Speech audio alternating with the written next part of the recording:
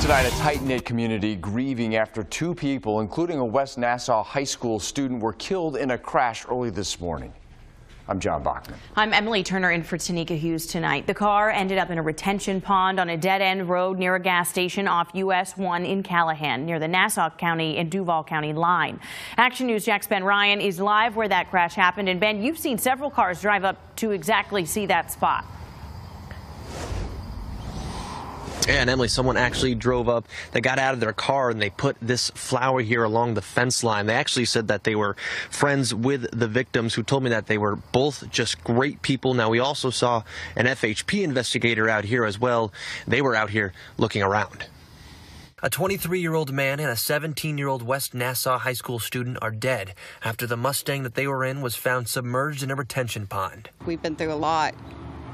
I mean, we are a tight community, yeah, but that doesn't make it easier. A community crushed by this tragic loss that happened on Windchime Lane in Callahan.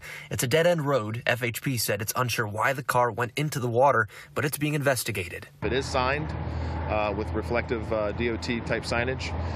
And again, a fence line is there surrounding that retention pond. Close friends of the victims didn't want to share their name, but said they were close with them. The 17-year-old was also reported missing last night by family. I got a phone call, like 4 phone calls at 3 o'clock this morning asking where are they. Action News Jack's law and safety expert Dale Carson, who's a former FBI agent and police officer, said the next step in the investigation is doing some background checks on the victims. The individuals will be brought into the medical examiner's office for an autopsy to determine, among other things, whether it was death by drowning or something else.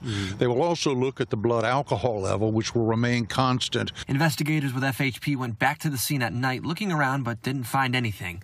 The 17-year-old girl attended a Nassau County school. A spokesperson with the district says grief counselors will be on campus all next week, adding, quote, "This is such a tragedy, and our thoughts and prayers go out to her family, friends, teachers, and classmates."